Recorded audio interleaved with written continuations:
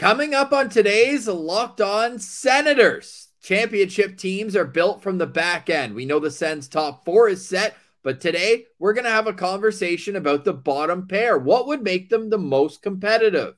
And speaking of championship teams, Ross, the Stanley Cup Finals is set. The Florida Panthers are up against the Vegas Golden Knights. We'll get into all that, plus an ownership update. This is the Locked On Senators podcast. It's your team every day.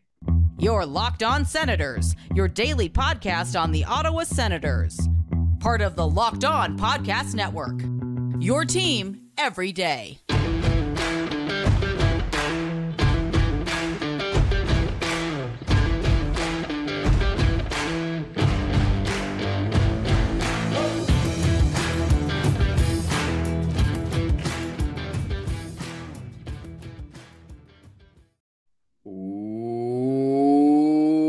Welcome inside episode 809 of the Locked On Senators podcast. I'm Ross Levitan on the outskirts of enemy territory in Winnipeg, Manitoba, alongside Brandon Piller up in the Blue Mountains. Please like and subscribe wherever you download your podcast. We're also available on YouTube. Today is Tuesday, May 30th, and Pilsy, we still do not know who the next owner will be of the Ottawa Senators. I'm sorry. Usually I'm positive, Pilsy, but I'm going to stay pessimistic, Pilsy, on this.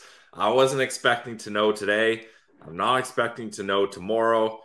Friday, probably not either. I've kind of given up hope on trying to pick the day that it's going to happen. So Thursday? I wonder. You skip Thursday. Skip Thursday? Okay, Thursday. It's going to be Thursday then. Not a calendar guy.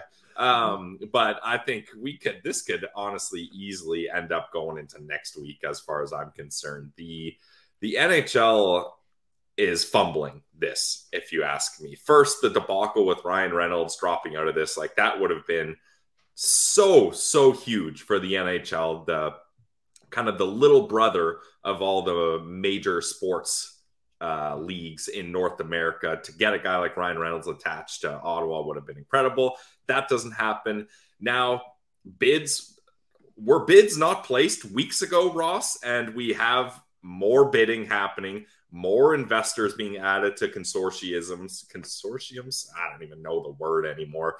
And it just seems like this is a never-ending story that should have been cleaned up long ago. And I know, obviously, we're the Locked On Senators podcast, so we focused on this sale more than any other team sale, but I can't remember there being this much of a fuss about when the Pittsburgh Penguins were sold recently, or the Nashville Predators, or any of the expansion teams. Like, this is just going on and on and on.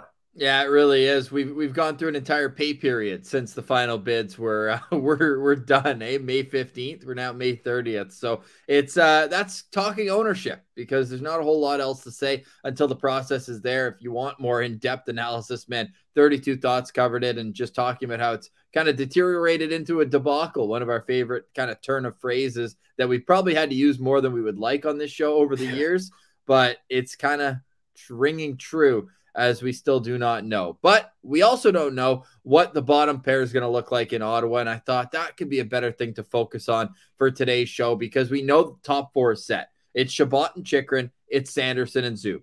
Bang. Love that. I think a lot of Sens fans are confident with that going into the season. But there's about 5 names who you could realistically pencil in to the bottom pair. Maybe I'm disrespecting Erik Brannstrom. He should have one of those spots locked down with the way he's played last season. Are you A, agreeable with that? And B, who would be the perfect partner for Erik Brannstrom? Yeah, well, I mean, I think most people are assuming Brannstrom's going to be there, but he doesn't have a contract right now. I mean, that's just a fact. Now, am I saying he's not going to figure it out, or he's going to get traded? No, but right now, as of now, he doesn't have a contract. So we'll see how that gets sorted out in the summer. But I do think Erik Brannstrom's play has earned him a spot on this decor, as long as he doesn't have a disastrous training camp or doesn't get traded. So we love having the yin and yang defensive partners on our pairs, Ross, or at least I do. So Branny is your smaller, skilled puck-moving guy. So I'd like to have someone, a veteran, that's more of a shutdown role and can play a little bit more physical. And honestly, for me, Travis Hamonic fits that bill almost perfectly. And I think maybe as a top 4 guy playing top 4 minutes up against other teams' top lines, he was stretched a little bit more than you'd like to see for a team has playoff aspirations. So on a bottom pair and consistently playing with Erik Brannstrom, I think could be a very effective bottom pair. Yeah, and I'll give you an argument just for content's sake, but I'm agreeable with you, and the reason being, you look at the NHL Stanley Cup Finals, and we're going to do a quick Sens style preview for the Stanley Cup Final in the next segment, but look at the bottom right side defensemen on both teams. Zach Whitecloud, Radko Gudas, both big, imposing figures. Whitecloud has a lot more offensive pop to his game with the way he possesses the puck through neutral ice. He's a great skater. But Nick Hague is the other guy, so he kind of balances it out. So each of these teams have big, mobile defensemen, and maybe Hamonic not the most mobile, but again, what he brings on the penalty kill is paramount towards any sort of success. When he left the lineup with 10 games left or so, the Sens had the second worst penalty kill in the entire league, a huge drop-off from the top 10 they had maintained throughout the season with him in the mix. So I'm a huge proponent of having Travis Hamonic in the Sens lineup for more games than not next year. But I can also see a realistic scenario where he's a guy who comes in and out of the lineup a la Nick Holden from this past season. And if that's the case, then I think you might have to give it to Jacob Bernard-Docker. I think that it's now or never for JBD.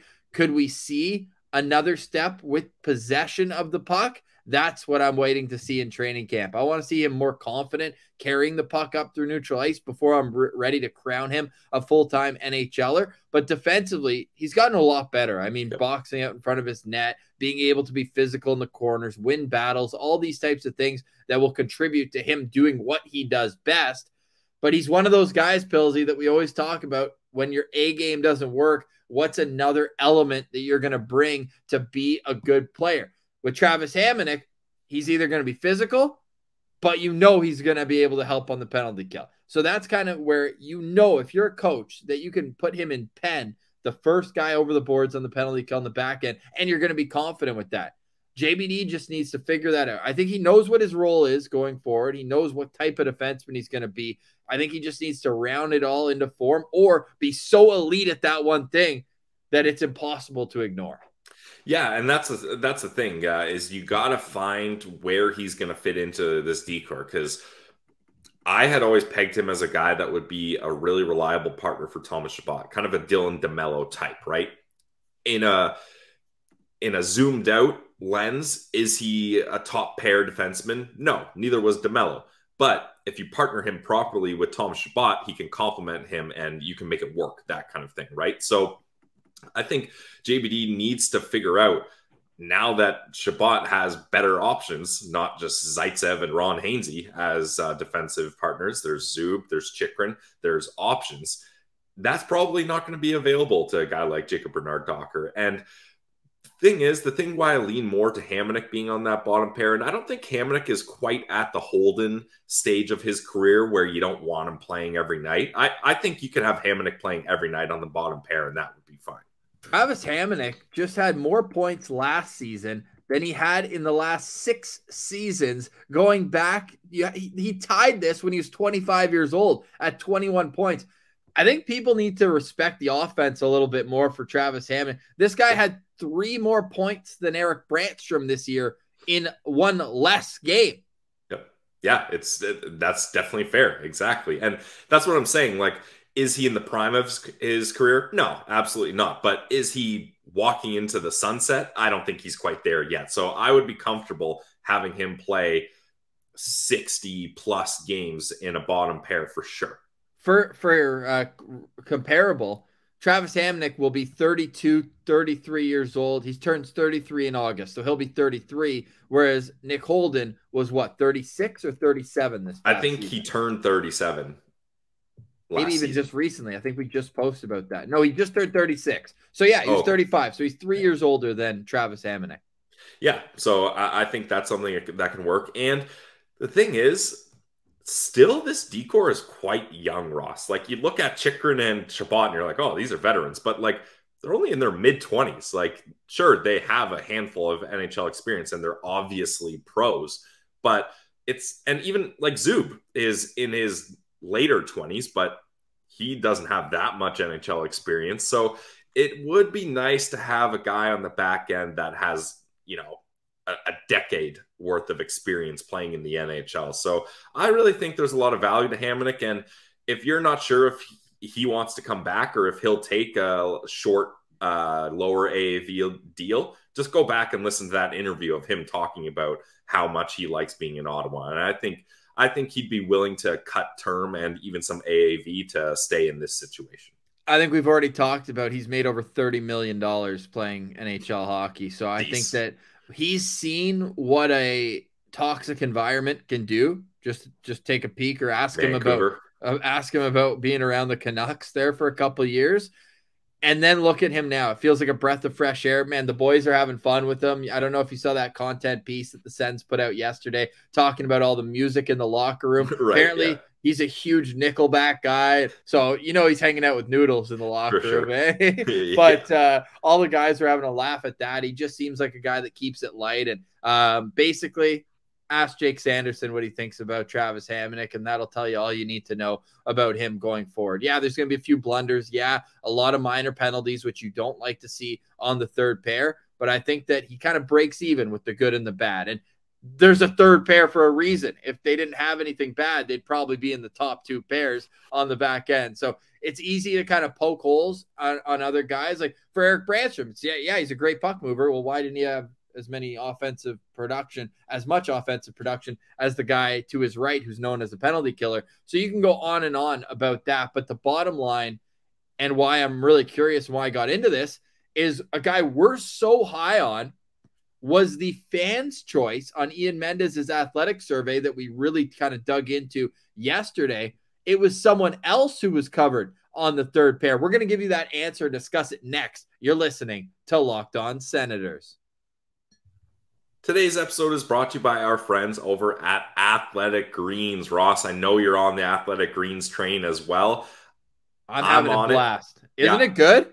It's solid, and I've really come to enjoy the taste. Like now, my mindset has shifted from, oh, this is something healthy for me, like I better have it, to, oh, nice. I'm going to start my day off with my AG1 from Athletic Greens because the taste is really growing on me. And with one delicious scoop of AG1, you're absorbing 75 high-quality vitamins, minerals, superfoods, probiotics, and more. This special blend of ingredients supports so many things: your gut health, your nervous system, your immune system, your energy, recovery, focus, aging, all these things, and it's lifestyle friendly. So whether you're keto, paleo, vegan, dairy-free, or gluten-free, AG1 contains less than 1 gram of sugar, no GMOs, no nasty chemicals or artificial anything, and it tastes great. And that's going to support your sleep quality, recovery, mental clarity, and alertness. So right now, it's time to reclaim your health and arm your immune system with convenient daily nutrition. To make it easy, Athletic Greens is going to give you a free 1-year supply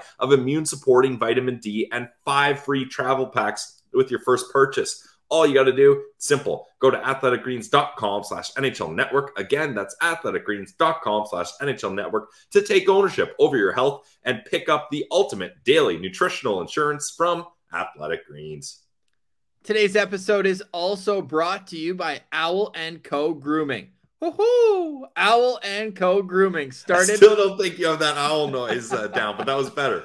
Oh, Owl & Co. Grooming is awesome. We just had Chris Sinclair on the show last week. You can really feel the passion of just wanting to make sure that everyone feels better about themselves. And that starts with a morning grooming routine that doesn't suck. Woohoo! Whether you're a guy looking to take care of your epic beard or a woman looking to add more nourishment to your hair, check out the starting lineup at Owl & Co. Grooming. Hair tonics, sea salt sprays, utility bombs. It's versatility at its finest. All products are made with natural ingredients like coconut oil, sweet almond oil, and carefully chosen ingredients like shea butter to be safe for sensitive skin.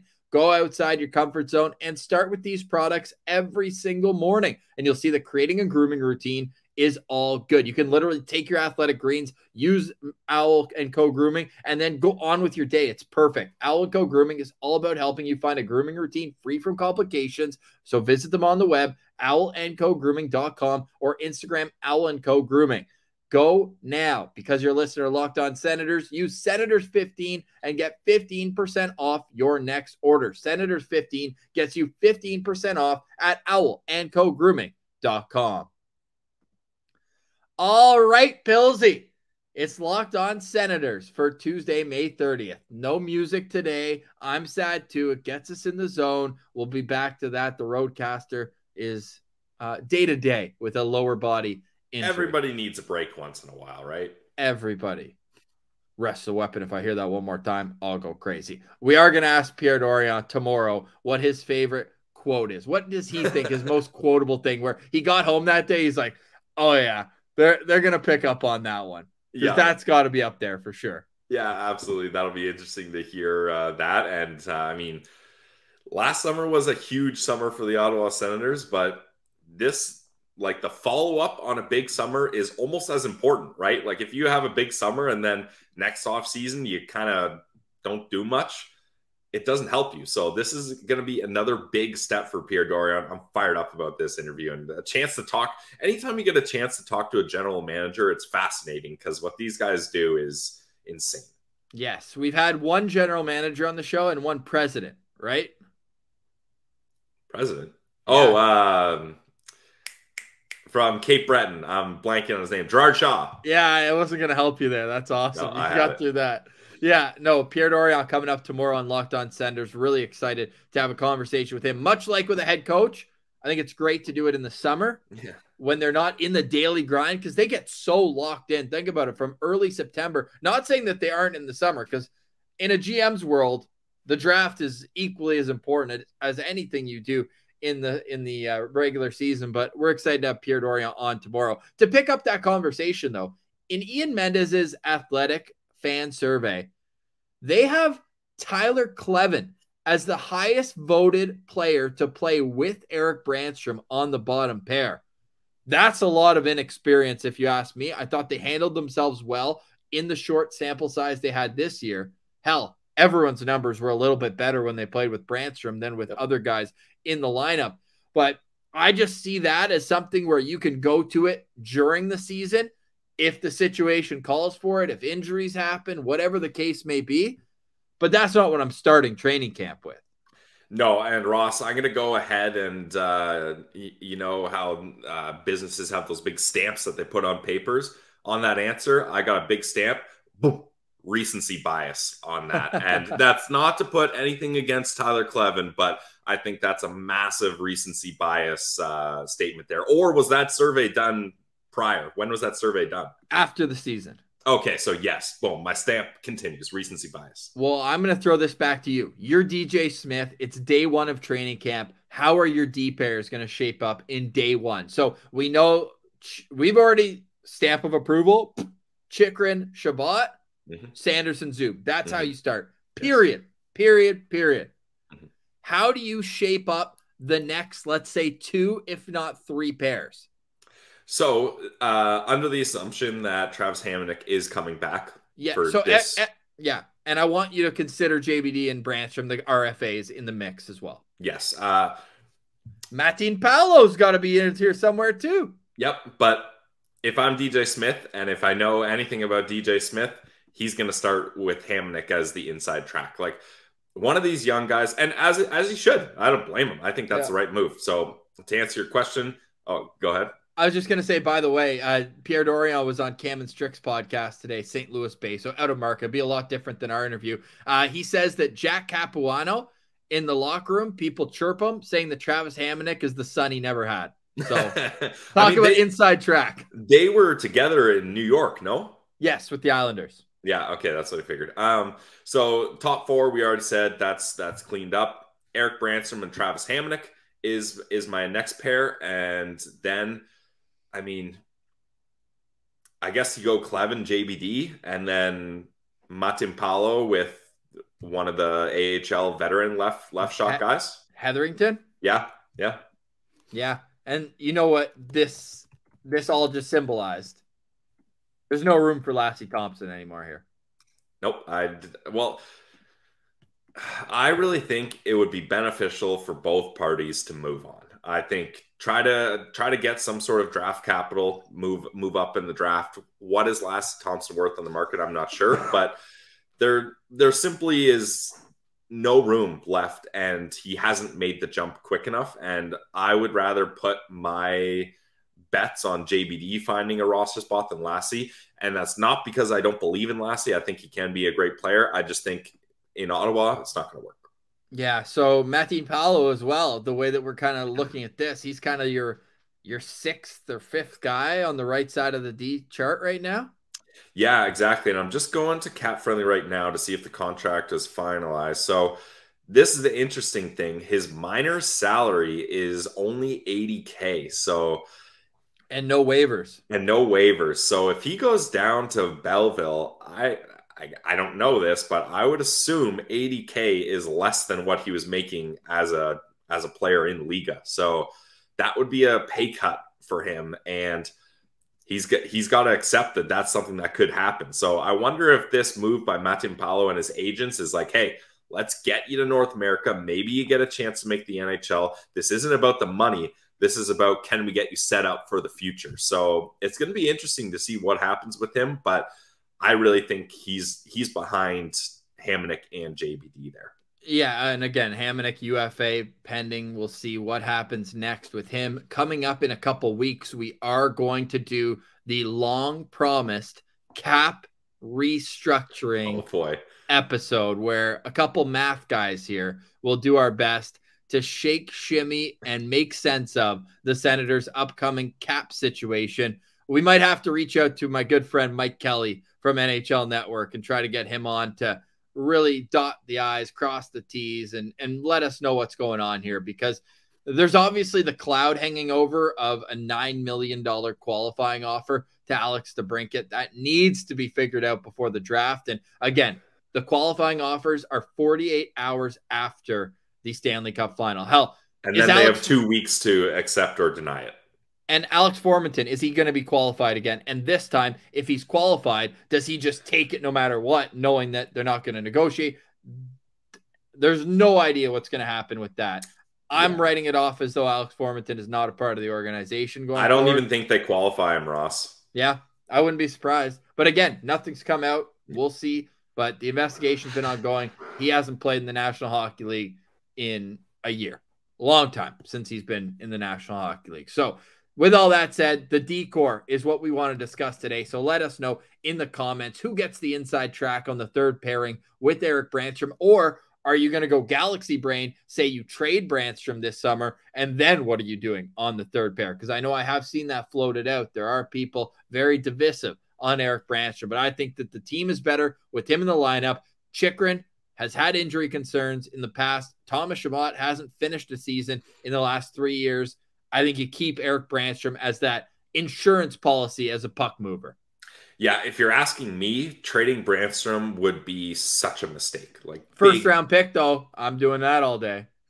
If you can get a first round pick in this draft, you don't have a first, second, or third, you're making that trade. I don't know if I agree. Oh, I'm putting up a poll on Twitter right now. Yeah, do it. I don't know if I agree, because the thing, and I had this rant a couple weeks ago. I forget what episode it is, but it was with Meth. I made my argument to him.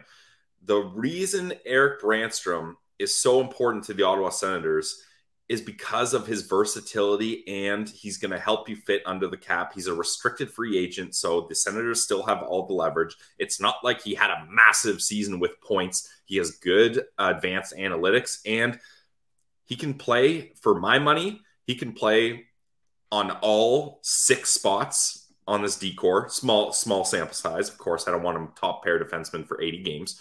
He can play on any power play. He can play on any penalty kill. He can play the left or the right side.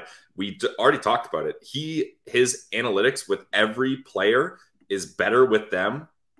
That it's not worse with any player. So I just think his value is so huge. And what's the point of letting go of a young defenseman that you have team control over just so you can draft another defenseman that hopefully pans out and can make the NHL in a couple of years? For me, that doesn't help. you're making your playoff chances worse next year if you trade Erik Brannstrom for a first-round pick. Yeah, I think that's fair, unless you believe that Tyler Kleven is ready to step in and be a third pair NHL defenseman. The overwhelming majority would do it. Early returns, 40 votes in, 90% would make that trade. It's a first-round pick, and I think that the fact Ottawa doesn't have a second, third, or first this year, and the prospect pool has graduated a lot of its talent, I think they're kind of like, hey, could we replace a third pair defenseman in free agency a little bit easier than getting a first round quality player? But I feel like calling Brannstrom a third pair defenseman isn't exactly fair to him, because he's not a guy that numbers don't lie. He's not a look at the advanced analytics. He's not a guy that you're not moving up the lineup. Like if someone gets hurt, it's not like you're like, well, crap, we can't move Brandy up, because he can, and he plays good with everyone, and you play both sides. But also, not to be a poll poacher on you, Ross. I know you hate the people that do this, but a first-round pick is very vague. Like, if we're talking top 15, okay, that's a very different story. Now, do I think he could get that? No. But if you're talking about the 32nd pick in the first round, that's very different from a mid-teens or early 20s. Yeah, Andrew writes in saying, if it's in the 22 to 32 range, no. 15 to 21, I consider it top 15, no brainer. Spencer writes in. Okay, boom. I'm exactly on that approach, because when you said a first rounder, I'm thinking about a team that made the playoffs and is just looking to add a good young defenseman to help out their cap. So I wasn't anticipating it would be in the teens. Just to clarify. Draft month starts Thursday on Locked On Senators. For that reason, I do it. Also, I would draw the line at 25th. I would trade Brannstrom for 24th overall in this upcoming draft. Okay. It's a deep draft, and the Sens prospect pool could use a first-round talent. I'm putting my number at 20. Okay. I'll say 25. If it's 20 or closer to 32, no thanks. Higher than 20, I'll probably do that. Brannstrom is also going to be 24 at training camp, so that means he has, 2 years left, 3 years left until unrestricted free agency. So you're also buying time. Yeah. Yeah. And like, that's the thing, is we can't have this mindset of, and I'm not saying you're doing this, I'm saying the fan base in general. We can't have this mindset of, let's get the picks, let's get as much draft capital as possible. Because but we just talked, they have too many defensemen for the amount of spots they have. So you got to move someone. And if Lassi Thomson's going to get you a 4th round pick, or you're going to get a first. Now, I don't think this is a realistic scenario, but it's May 30th, and we're talking Sens hockey. So let's have some fun with it, why don't we? Yep. Let's have more of this argument on the other side. We got to hit a quick break. We'll talk on this and a Stanley Cup preview next. You're listening to Locked On Senators. All right, Pilsy. Heated debate here on Locked On Senators. Erik Brannstrom, if you're offered a first-round pick, do you do it? You were going off on why you would not. Yeah, and that's the thing. I'm looking at this poll now, and I think the clarification needs to be said. Like, I'm trying to find that comment, because that's the So from Andrew here, I think that's the correct approach.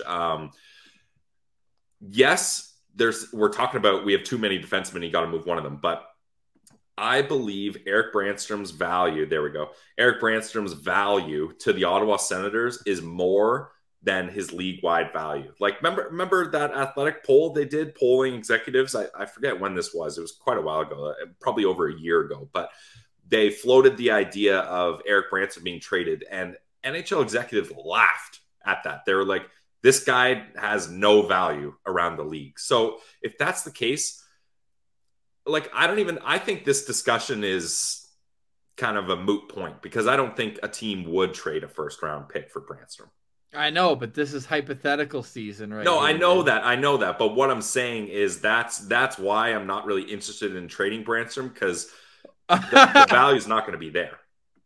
Why do I think? Yep, liked by Brandon Piller. Look at 1, 2. That's awesome. I love it. I love it. Oh, let's get us back here. We're still working out the kinks with the production here on Locked On Senators YouTube. Should we ask Pierre Dorion that tomorrow? Yeah, sure. Yeah. It's going to be a fun interview with him. He is always very honest, open, all that great stuff. Hey, last time we asked him, what's the one move you regret? Or what's the one move that was the hardest move to make? And he said Mark Stone. You know what? He actually expanded on that with Cam and Strick today, saying that he recommended to Eugene Melnyk that they give him 8 years at what he wanted. How would the Sens organization be different if they had given Mark Stone an 8-year contract? What was the rumor? He wanted like 8 by 8.5, if I'm not mistaken. I don't remember what the rumor was. It was less than he signed for in Vegas at 9.5. It was he was willing to take a discount. I do know that. I think it was 8.5. And the Brannstrom return was worth it. I don't care about no. That's not funny. We went from talking about Brannstrom to no, that's not where I'm going with this. But I do think it was the right move to let Stone go. Now it pains me to say that, but the Senators weren't at a position where keeping Mark Stone and paying him that much made sense. And again, as much as it pains me to say, allowing Mark Stone to leave allowed Brady to take over this team. Now, that's not to say that Brady and Mark Stone couldn't have led this team together in some sort of way. I'm not suggesting that at all. I'm just saying it made it clear who's the guy, who's the man. It's Brady. And that's a big contract for Mark Stone. And when you have back injuries like that, that scares me a little bit. So I think it ended up working out for the Sens. Am I disappointed by the return? Yeah. I think you could easily look at the Pacioretty trade and say the Habs got a better deal for Pacioretty. And that's disappointing for sure. But I don't think it was the right move at the right time. And I think they had to let him go. I just wonder how different the Sens organization would be. Because then another thing I'm thinking of, Ross, is if Stone stays there, this team is better, but I don't think they make the playoffs necessarily. So your draft position wouldn't have been as good. Does the right winger Claude Giroux come if Mark Stone's already in the top 6 on the right side? Like there's just so many dominoes that would fall. But at the same time, man, Mark Stone only has, like, he's already on his 5th year of this contract. Can you believe that? Yeah, it's crazy. It's been that long, but what are the games played on those years? Well, I mean, during the regular season, maybe not. During the playoffs, we already talked about it. He's played 63. He's almost played a full regular season worth of playoff games since he got traded to Vegas. Yes, but the Senators would not have made the playoffs in most of those seasons. And if he's not there in the regular season, extra reason the Senators would not have made the playoffs. Yeah, only 43 games this year, 37 last year. But he did play 55 out of 56 games during the COVID-shortened season. But yeah, you got to think. And that's what Dorian was saying with Melnyk being like, hey, when we're going to be competitive, those last couple of years of his contract might be the ones that you look at the production not being where the value of the deal is. And that's when they're going to be in their window. But It was interesting to hear Pierre open up about that. And again, it just makes me think even further about what we're going to ask Pierre tomorrow, because I think we're going to get him very candid. I really do. I think he's in a spot where he's kind of reflecting on the last 6 years of being on the job, and with the new ownership coming, all that great stuff. He mentioned that all of his buddies have been playing Snoop Dogg on their golf carts when they're out right now. So good interview. Definitely recommend checking that out with Cam and Strick, and then checking out Pierre Dorion here tomorrow on the show. The reason I bring up Mark Stone is because he is heading to the Stanley Cup Finals. Congratulations to Mark Stone, a guy who we're always going to cheer for. Ever since I was at the game where it was Mark Stone again against Pittsburgh during the Hamburglar run, where it really felt like the house of cards was crumbling down. He comes out there, scores a goal during the game. Then in overtime, he gets the game winner. And that they were down 3-0. Crosby scored 10 seconds into the game. I was like, man, did I just mush the Hamburglar single-handedly? Like, I've mushed McDonald's burgers before. You made it a smash burger. That's usually so I can stack 2 on top of the other. That's when I mush the Hamburglers. But in all seriousness, it'll be Mark Stone in the Stanley Cup Final with Michael Amadio as well, Sens abroad, against Colin White and Anthony Duclair. Postcast contributor Jack Richardson made a good point. That was Brady Tkachuk's line in 2018-19. It was Colin White between Brady Tkachuk and Mark Stone. Those two are in the Stanley Cup Finals. But my real question, and kind of tongue-in-cheek, family over everything, but Brady Tkachuk's got his first ever landlord in one side. He was in Mark Stone's wedding party. Yep. And then you've got his brother on the other side, and obviously the relationship he has with not only Colin White, but Anthony Duclair as well. I think that probably outweighs it, but it is going to be kind of a cool series from a Sens fan standpoint, because not only would Mark Stone be winning the cup, Pillsy, he would be the one who would be going to get it from Gary Bettman. Yeah. And I just pictured that in my head, and I would love that. Like, I think I would probably even get a little emotional watching that, Ross, because Stone meant so much to this franchise, and he's just one of those guys that I feel like he has the respect around the league, and he's a gamer, as Paul Maurice would say. And maybe apart from Jamie Benn, who didn't show him a lot of respect in that series, I would say league-wide, he's a very well-liked guy. So, or PK Subban, the microfracture in 2015. PK Subban doing his best Paul Bunyan impersonation. But this... Or Max Domi, the same game as Jamie Benn. Yeah, True, exactly. This is going to be a good series, though, Ross. I'll start off with my prediction here. I'm going Vegas in 6. And the reason I'm going Vegas is, and we'll tie this back to Ottawa, the Florida Panthers have been hungry dogs. They've been, they're the Cats, but they've been hungry underdogs this whole playoffs.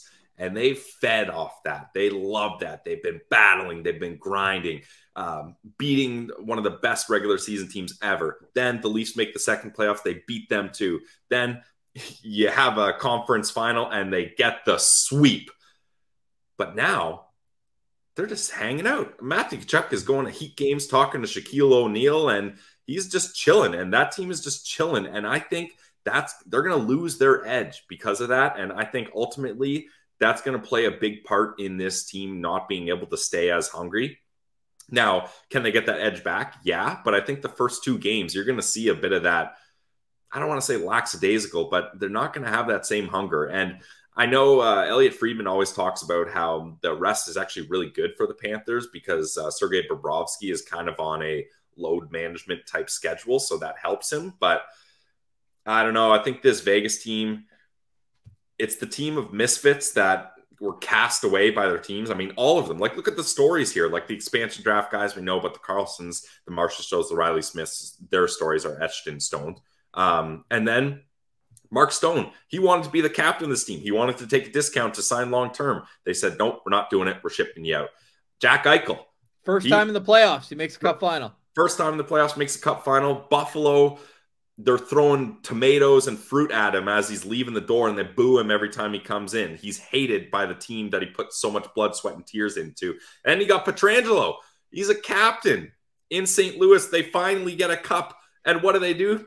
Get out of here. So, like, these guys have such chips on their shoulders and have banded together so well that I know the Florida team is defying all odds, but I kind of get team of destiny odds from Vegas here. So I'm going Vegas in 6. What's your prediction? Are you feeling better about your Winnipeg Stanley Cup final pick because the team that beat them made it to the final? Yeah, you know what? I'll take that. Picking a team to go to the finals that don't make it out of the first round is tough. They won one game. That. I wasn't going to go there. And it was the first game. Yeah. And Ross, I was so close to stomping on the haters and tweeting out like Vegas doesn't look so good now. Go Jets, go Jets. I'm glad I held off that. You know me, I usually don't roll around in the mud on Twitter. These are reasons why. So I did not roll in the mud and I stayed clean. Although I did just spill coffee on my shirt, so staying clean. Oh, exactly whatever. It's not your positive Pillsy shirt, so it's all good. My pick is the Florida Panthers. Let's go. I'm on the bandwagon. They're plus 130 at FanDuel. I'm all in on the Florida Panthers. I love the story. I love the way they play. And we saw it, like, Winnipeg's more of a possession team. They're not going to kind of run you through the boards. Same, like, I don't know. I just feel like with the Vegas Golden Knights this postseason, they've been great. Don't get me wrong. And it's going to hinge on Sergei Bobrovsky, right? Like, that's what it's going to come down to. That's the last 2 series came down to. But who would bet against him at this point? He's just shown over and over again that he is the best goalie in the playoffs right now. And I'm looking at the Vegas Golden Knights. Yeah, Aiden Hill, nice little clean shutout. They actually got 2 shutouts in that series against Dallas. But, I mean, you're looking at a Panthers team that's already beaten the best team in the league this year with points. the second best team with points, and the fourth best team in the league in terms of points. What's left? How about the best team in the West? That's who they've got next. This is what this team does. They go in as the David versus Goliath. They're just there. Hey, no pressure. Happy to be here. And I have to say, I'm so jealous for the people of South Florida. Did you see the schedule versus the NBA Finals? They have a championship game to watch between the Miami Heat and Florida Panthers every single day, starting June 3rd, Thursday, or sorry, June 3rd, Saturday, I think. So starting Friday, the June 2nd, the NHL starts Saturday, the NBA starts Friday. From Friday, for a week and a half, they have a championship game to watch every single night. Unreal. Can't relate. Like, you really cannot relate. Yeah. Like, what would be the equivalent? Like, the Senators are in, and what? Like, there's no even other sports. Like, the Red Blacks have a preseason game that night. Like, yeah, I don't know. Yeah, I don't know. The Ottawa Blackjacks? Nope, that's a summer league too. The CEBL. Yeah. No, can't relate. How many games? How many games this series? I'm taking Florida in 6. Okay. Winning at home.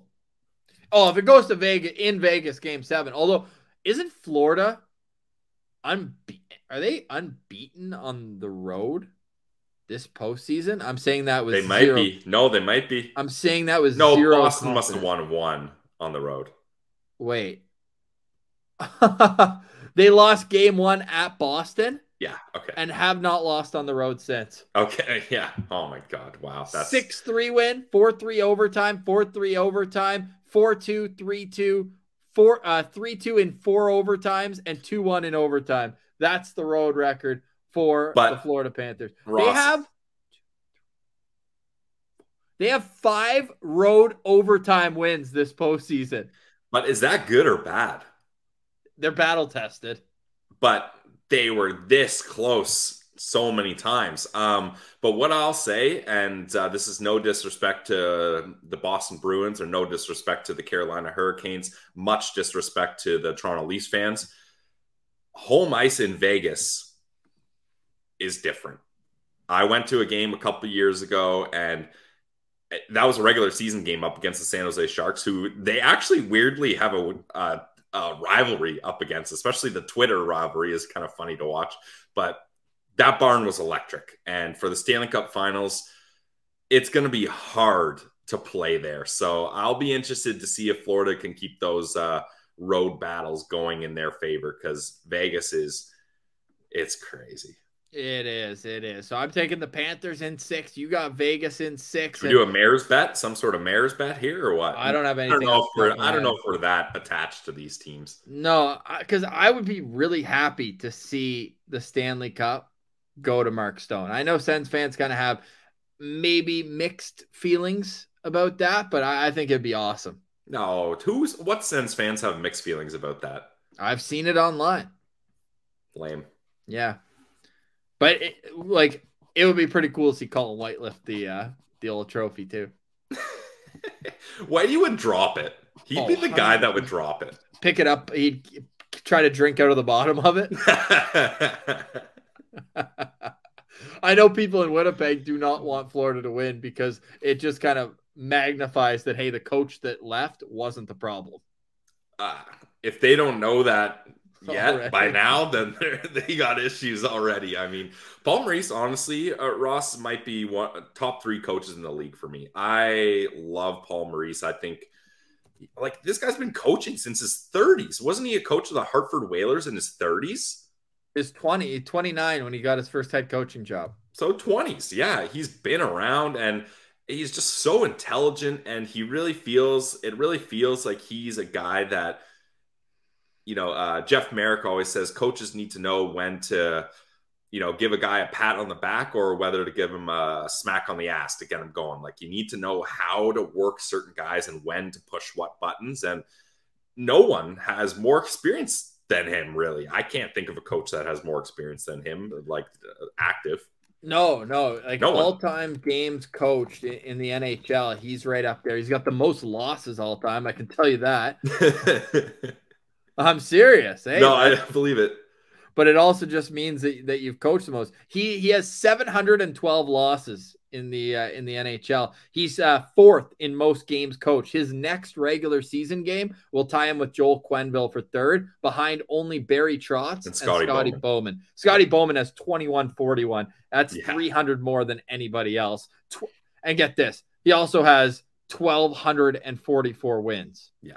Scotty Bowman's an absolute legend. Yeah, which is absurd. But yeah, Paul Maurice, I mean, yeah, a lot of games, a lot of experience, and that team looks pretty dialed in here. And you're right, though. That's a long layoff. It'll be about 11 days they're going to be off. That's a long time. Yeah. Well, what did you want them to do? Lose games on purpose? Final thoughts on today's show? Final thoughts on today's show. Ownership coming Thursday. Yeah. Yeah. Sure. My final thoughts is have some fun. Ken Warren, the writer for the Ottawa Citizen, replied to our poll discussing, would you trade Erik Brannstrom if you're offered a 2023 first? Who is ever offering a first-round pick for Erik Brannstrom? Ken, it's May 30th. Have some fun.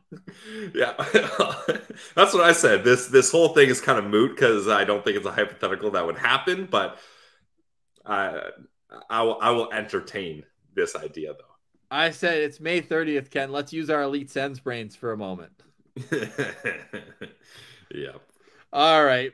Excited for tomorrow. Pierre Dorion on the show, Senators GM. Lots to discuss with him. If you have a question you want us to ask, put it in the YouTube comments. Yes. We will check those and put a list out. And maybe we'll present it to him like, hey, so we asked these little first graders to ask a question. That way we take any bite out of them. It's like, hey, they're just honest little kids. You're not going to give them an honest answer? Timmy from Mrs. White's third grade class at Jack Layton Elementary School is asking this. I thought you were going to say Timmy from Viersen, Germany wants to know.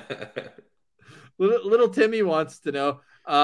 Can you give him a raise? Because he's underpaid already and his contract hasn't started. Yeah, no kidding. Oh, sorry. Actual final thoughts for me, Ross, is I picked up the reverse retro jersey from the Sens store. If you guys are looking for that, $75 for a jersey now. Only today. Only today. Yeah. I wanted to stay true to me getting a brown jersey. I told people I would do that. The customization was not part of the sale, so I was not able to do that. I apologize. That's too bad. I'll do like one of those homemade name bars. That's what we need for it. All right. Yeah, I'm down for that. All right. We'll chat tomorrow. For Brandon Piller, I'm Ross Levitan. This has been the Locked On Senators podcast. Your team every day.